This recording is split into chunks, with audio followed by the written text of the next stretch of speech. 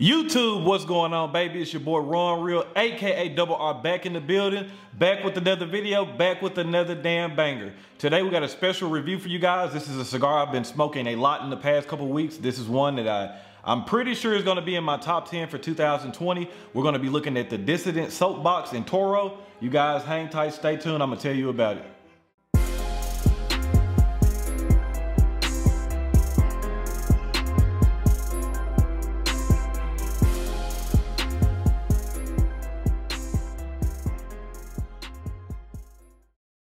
All right, today we're going to be looking at the Dissident Soap Box. This is a revamped blend by Benjamin Holt over there at Dissident.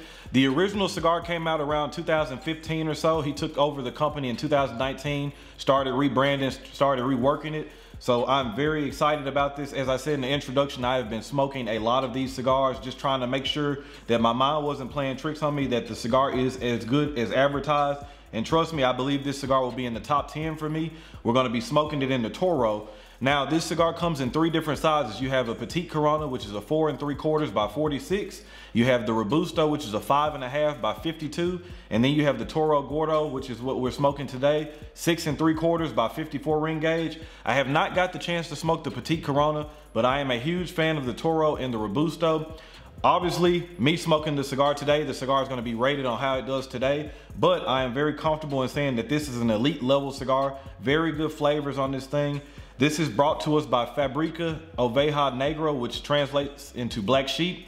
If you are familiar with James Brown and Black Light or Black Label Trading Company, that is the factory that is rolling these cigars for Benjamin Holt over there. Very, very nice looking cigar. This has some prominent veins, but nothing that detracts too bad from the eye. There is some tooth present. It's kind of weird. I was trying to make sure it wasn't a triple cap, but it actually to me appears to be a quadruple cap, which is kind of weird. It stands out. But I can see where the last leaf is rolled in, and counting the lines, there's 4 lines, and I'm looking at it now. It looks like it's a quadruple cap, so that's kind of odd. Haven't really paid attention to it. I'll have to start paying attention to the other cigars I smoke and make sure that's not just like a one-time thing or something that appears all the time. I'll just have to take notice on it. Now, the Robusto comes in at around $10 MSRP. The Toro is around $11 for me. Worth the price of admission in my opinion, especially with me smoking them as much as I have been. Excellent, excellent cigar. So without further ado, we're gonna cut this up and get into it. Has this nice band on it as well too, with the Dissident logo, which looks like a lightning strike with Soap Box on the band, and then you have Dissident on the bottom. Sorry if y'all hear any banging or anything. I got my neighbor over there beating the shit out of something. Very good draw on this, very good. Picking up a little bit of cinnamon, like a light hay on this almost too.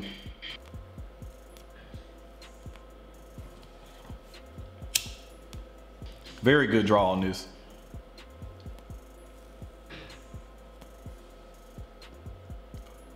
You immediately hit with a nice black pepper, a good cracker note, a lot of brown sugar on this.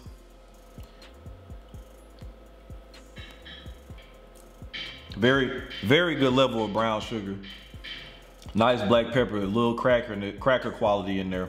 Already feels like a nice medium, starting to get on that low side of medium to full for body.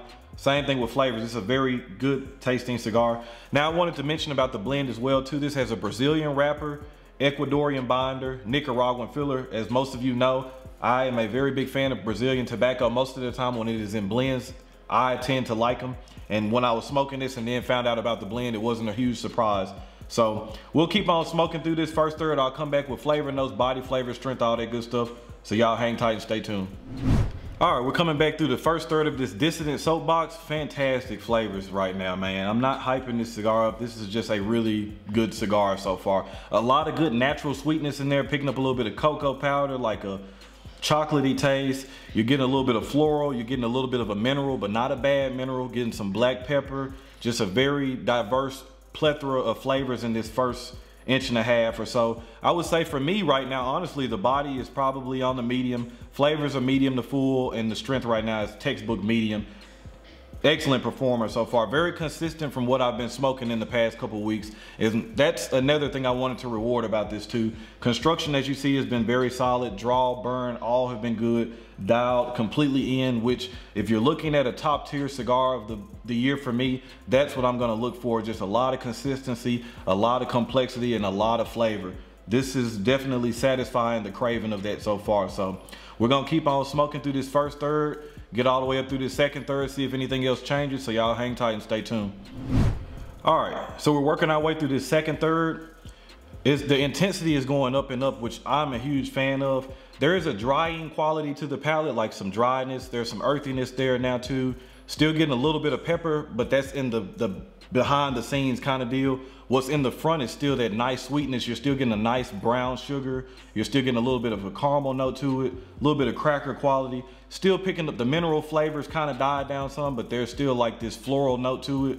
This is a very enjoyable cigar. I would say right now, everything for me is medium to full. The strength is medium to full, but it's on that low side of medium to full. But the body and the flavors, incredible. And I can just feel it just slowly building up. Not anything to get worried about, nothing that's gonna make you break out and start sweating, but it's just a nice gradual increase in body and flavor. Draw has been phenomenal. Burn line's not razor sharp, but again, I can see I'm not gonna have to mess with this at all. I've just been able to sit back and just really enjoy this cigar. And one thing I like to note too, when you are so used to smoking like good cigars, which for me, I call a good cigar, sometimes they'll be average, and the word average kind of has a bad connotation to it, but average isn't necessarily bad. But when you smoke so many cigars that are just kind of they fall in that same average to good category, and then you'll pick up the few and they just are above average. This is easily above average. This is a great cigar. You know, I would want to know what kind of Brazilian wrapper they have on there, but this is a very good blend. This is something that if I started, you know, as I start blending cigars, this is a blend that I would be very proud of. I think that pretty much for the most part, people will be able to pick up this cigar and just be able to have quite a bit of enjoyment from it. So I have no complaints on this cigar whatsoever. Kind of literally sitting here trying to, again, like I've been doing in the past, trying to hunt and peck for, you know, what to knock on it. Nice complexity, nice transitions, good full flavors, good mouthfeel, nice retrohale. That retrohale really brings out the sweetness and that floral note to it. So I'm gonna keep on smoking and enjoying this thing. Great smoke time on this as well too. Robusto is just as good. I'd really be interested to see if the Petite Corona is right in line with the Robusto and the Toro. So I'm gonna keep on smoking this thing. You know, barring a huge setback or anything like that, this is gonna score very well. So y'all hang tight, stay tuned, we'll get back at it. Cowboy. Cowboy. Hey man, this one's stamped and approved. We are working our way through this last third. I'm gonna get ready to score this cigar. Flavors are still very good on this thing. I would say the last third has been mostly earth. You're still getting a nice natural tobacco sweetness, but a lot of the sweetness from the first and second third has died down some. So you're getting a lot of earth, black pepper, and you're getting a little bit of a brown sugar on that finish. The finish is nice and clean on this one too. Fantastic cigar, man. Let me go ahead and score it. As you guys see, I'm gonna have no problem nubbing this out. Just very, very consistent. Great job by Dissident. This is a very good cigar. So for flavor, I gave it an 18 out of 20. Incredible flavors from start to finish. Definitely way above average. I gave the draw a 20 out of 20. The burn a 20 out of 20. Complexity is 17 out of 20. Definitely getting some prominent transitions in that very nice blend. And I gave the strength a 17 out of 20. Medium to full, starting to creep on that full on everything. I even honestly would say, yeah, I would say on the highest part of medium to full, lowest side of full you can get for everything. Just a really enjoyable cigar.